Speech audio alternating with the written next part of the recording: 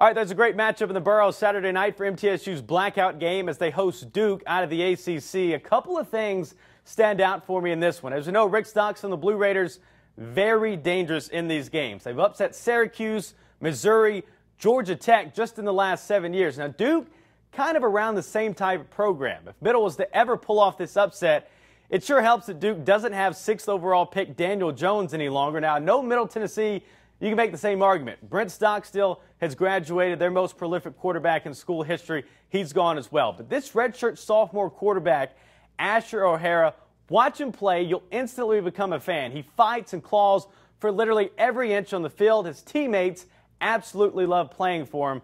And he did something against TSU last week that no quarterback has ever done in the Borough. That's passed for 300 yards and rushed for another 100 in the same game.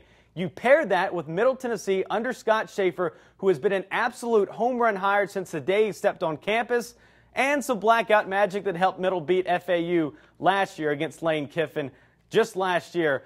I like Middle's chances to compete and win this game.